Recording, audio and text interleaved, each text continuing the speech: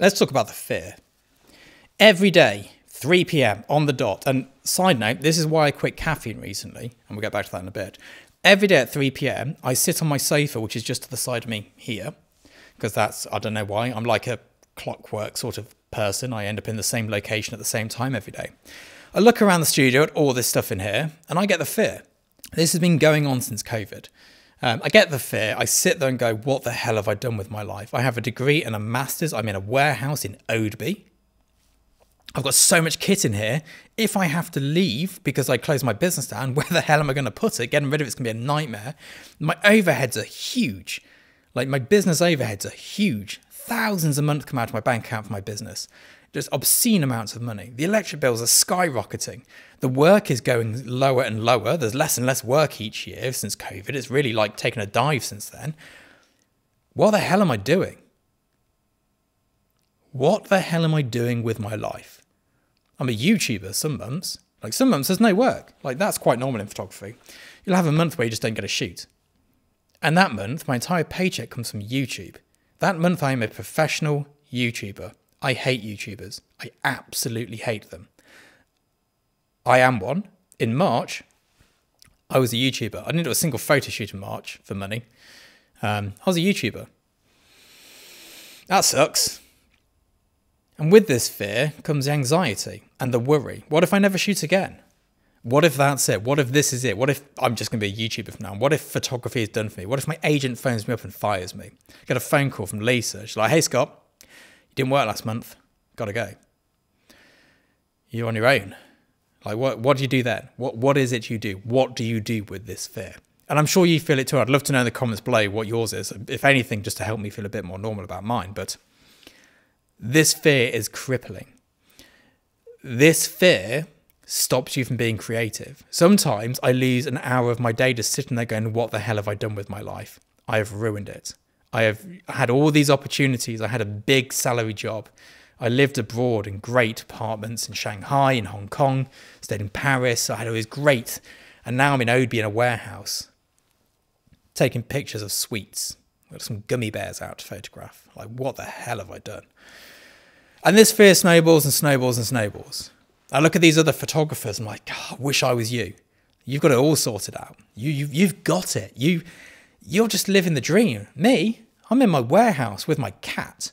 Like, what the hell have I done wrong in life? How did I end up here? I'm making YouTube videos today because there's no work on. There's no work today. I'm never going to work again. Like, this fear is real. I probably shouldn't be talking about it right now because it's definitely coming back.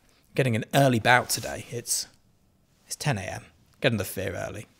Good to get out of the way for the day. Maybe I won't get the 3 p.m. fear. The problem here is, though, that then you lose your creativity. You can't focus on anything, the big picture. You can't focus on what it is you're trying to achieve in your work. You can't focus on being a photographer because you're scared. And this happens to everybody in this line of work. And I know this because I've spoke to the people who I'm like, God, you're doing good. I've met them going, why are you doing so well at the moment? And, you know, what's the secret? They're like, just resharing all behind the scenes stuff, mate. There's no work. And I'm like, oh. They're like, yeah, I'm terrified. What if I have to get a real job? I'm like, I thought you were sorted and I needed to get a real job. Like, no, I thought you were sorted. We all get it. It's the freelance fear. Part of being a freelancer is that you're free to work for other people. Part of being a freelancer is that when someone phones up, you can be like, yeah, I am free and I charge a premium for it. Now, as a photographer, when I was doing the budding, jobbing local photography stuff, I shot every day. I never had a chance to get the fear because I was too busy. But as the jobs get bigger and bigger, pre-production might take 2 weeks. Post-production takes a week. The shoot takes a week. That's a month for one job. Sometimes 2 of those end up in 1 month and nothing the month before. Sometimes you get a 2-month dead spot where there's nothing. Yesterday, I got 5 emails to my photography account.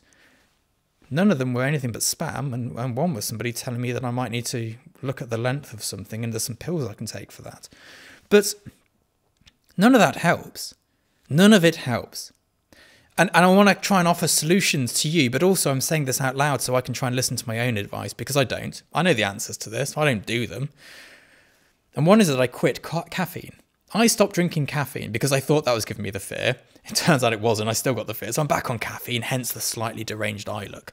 But exercising at 3 o'clock. Every day I get the fear at 3 o'clock. My gym session is now at 3 p.m. 3 p.m. I do my exercise. And that kind of gets rid of it. It comes on and then the weight training starts, it goes away. The next thing to remember is how many people wish they were you right now? And this is true for everybody. No matter how bad you think things are, somebody wishes they had your position in the world. And from that, work backwards to where you started. When I started in photography, I was jobless, I was on benefits. I was also on health benefits because I had PTSD at the time. I never thought I'd actually make money again. I thought I was going to be on benefits for life.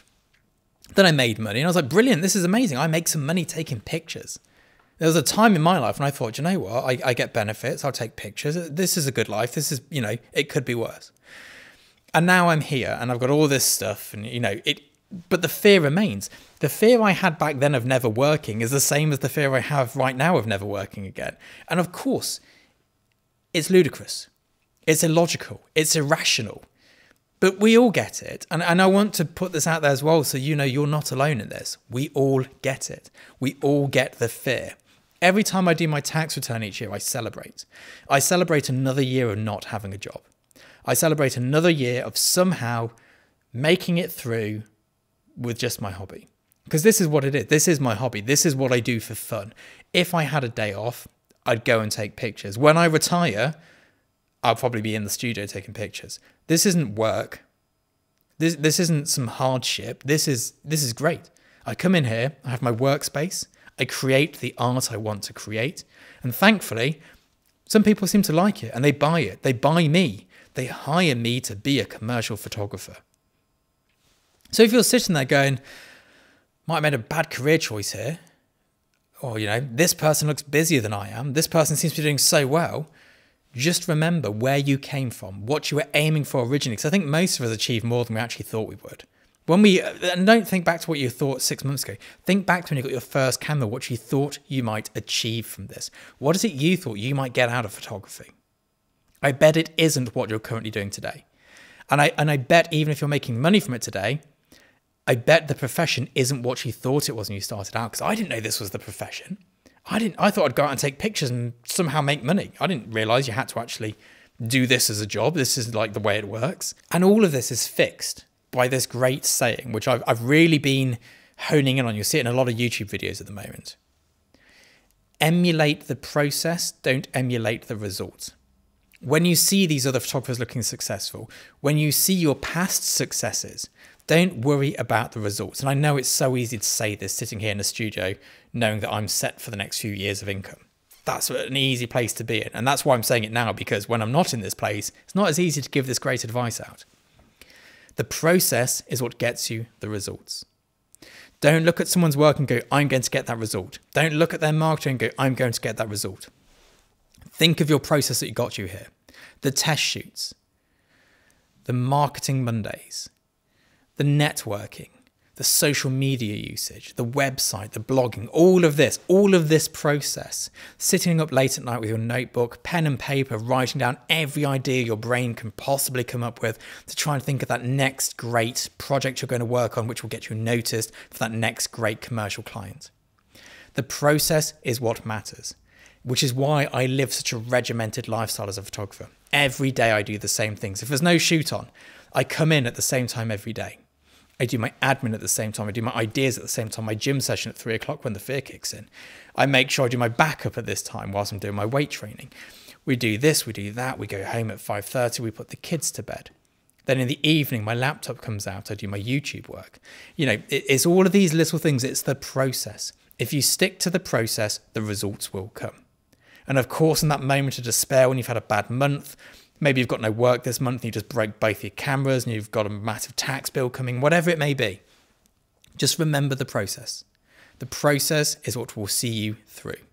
I hope this has been of use to you. I'd love to hear your thoughts in the comments below. I'll see you all soon. Have a great day. Goodbye.